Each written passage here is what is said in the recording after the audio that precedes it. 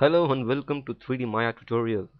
In this tutorial I'm going to show you some basic techniques using Frank cloth by the way of getting an elastic movement. Okay, what I'm going to show you is this. You can see the ball just pumping over the cloth and just moving over to the top. And the cloth reacts to the shape of the cloth. Okay, you can see the bar just pump over down and being raised over the cloth and pushed over the top.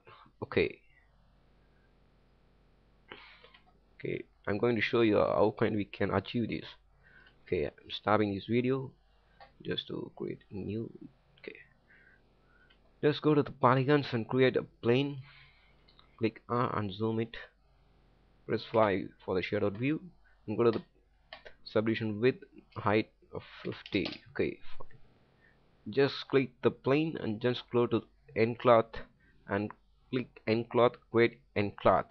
Okay, after you create an end cloth, just go to right click and click vertices and just drag over the four corners of the cloth. Okay, after selecting the cloth vertices of the cloth, go to the end constraint and just select transform. Transform is just keeps the cloth state where it is constrained. Okay, when you play these you can see the cloth being struck over the four corners. That is why the transform constraint is used. Okay, just stop this video. Just going to extend for 200 frames. Okay, just create a sphere, drag it to the top. Okay, it's enough.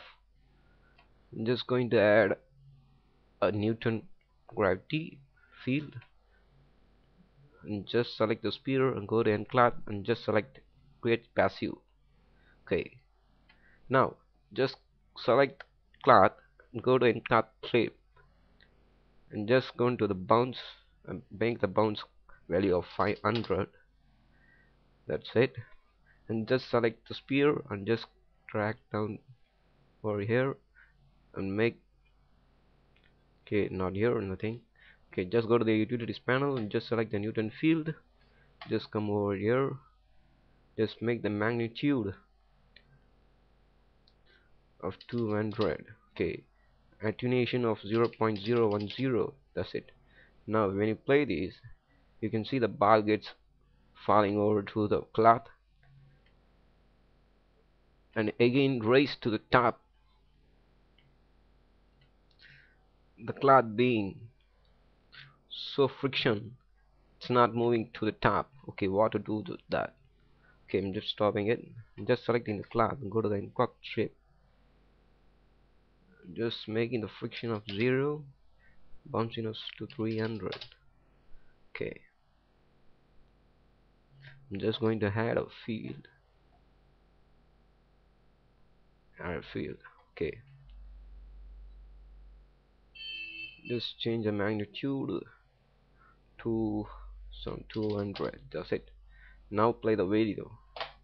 You can see the cloth just gets over raised because of the magnitude they are. Just I'm going to stop this and just make this below 50. Okay, fine.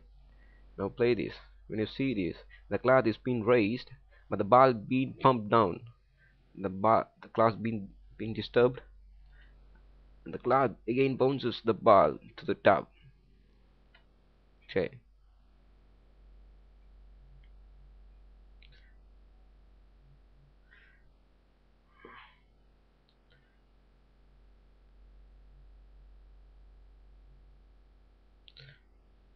you can see here some sharper edges. Why we get this? Because of we are given to 50-50 subdivision levels.